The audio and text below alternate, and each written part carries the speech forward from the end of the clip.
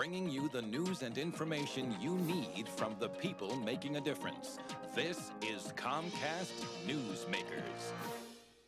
Well, thank you for joining us. I grew up with crayons and doing coloring books and that kind of thing, and the world has changed. I've noticed, and perhaps you have too. In fact, there are companies and things called the Mouse Squad. You know, we used to catch the little critters, and now we apply it to technology. Jan Haff is with us right now, and she is the director of the Student Tech Program. Nice to have you here, Jan. Well, thank you. It has changed, hasn't it? Yes, schools have changed. It has changed in school quite a bit. Now, tell me about this program. I mean, you go around the different schools in the Bay Area?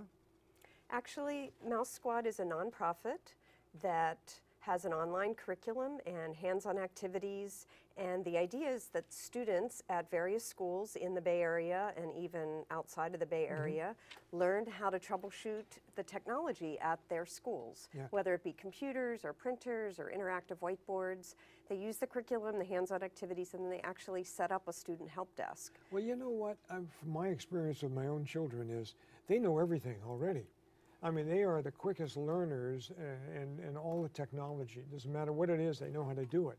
You find this to be true in the schools in general? They're quick learners, they know about it? Students are very quick learners, and we find that with this curriculum, it just structures their learning a little bit more, and that way it also links back into the California curriculum standards, and the teachers and the administrators like that.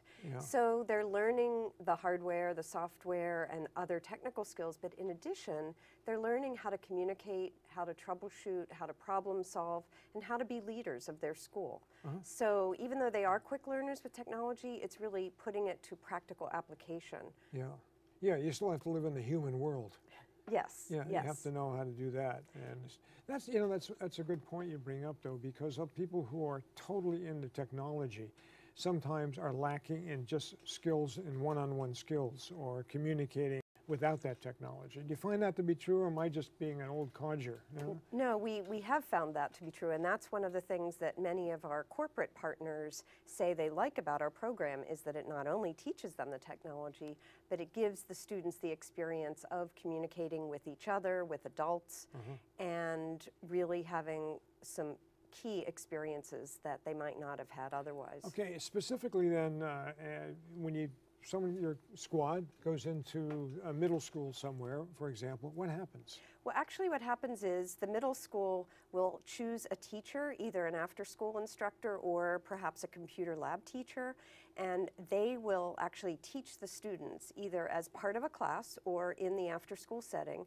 And they will use the online curriculum as well as computer in a box and other hands-on activities, and actually teach the students. There might be anywhere from 5 to 25 students in that class or in that squad. And then once the students actually become Mouse Squad certified, they will have a help desk. And when teachers or the principal or anybody has problems with, like I said, the computer or the interactive whiteboard or the printer, then the students will be called out and actually help to troubleshoot that problem. And it's called just-in-time troubleshooting, because they're right there.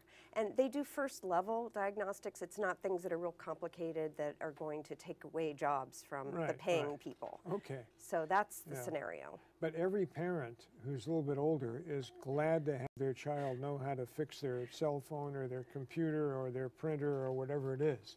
So it has practical applications, you know, that knowledge spreads, you know, in every direction. It absolutely does. So many of these students can do these kinds of activities at home also if they have the technology. Now, some of our schools, the students may not have the technology at home, but at least they can use the experience at school. I think the good thing is more and more people do have that, okay? Nice to have you here, Jan. Jan Haff's been our guest. She is the director of the Mouse Squad. And thank you very much for watching. And if your child knows more than you do, you just have to live with it. I know I do. All right. Thanks for being here. And thank you very much.